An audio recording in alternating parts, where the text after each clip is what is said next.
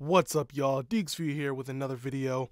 Just a few hours ago, the NFL hit its franchise tag deadline, and that means we officially know who is going to be free agents and who is staying put with their current team. The biggest news of the day and possibly the week puts a pause on the Bears trading the #1 pick just yet, as I reported in my last video. That is the situation around Lamar Jackson, which I'll get into in a bit. So first and foremost, the big talk of the Chicago Bears community was whether or not we would try to get one of the league's top free agent running backs. Unfortunately, none of them made it to free agency.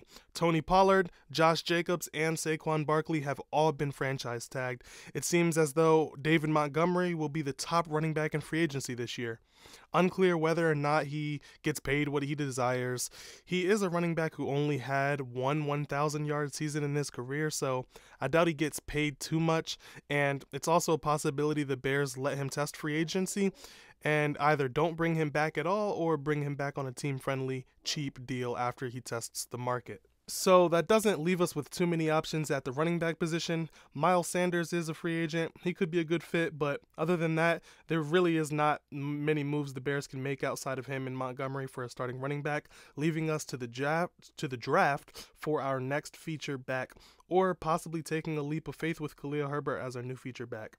Now, as far as the biggest story of the day that impacts the Bears, Lamar Jackson has been franchise tagged. Now, the reason this is interesting is because this is a non-exclusive tag, which means Lamar is free to speak to other teams and negotiate a contract with them.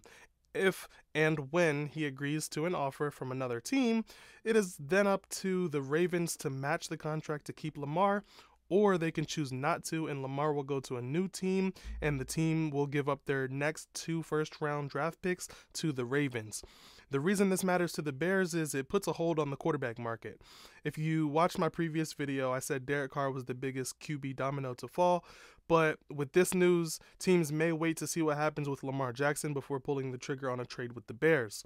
It's being reported that the Falcons, the Panthers, and the Raiders do not plan on pursuing Lamar, so that may be big for us as far as the timing of the trade, but as of right now, everything is on pause as far as I understand.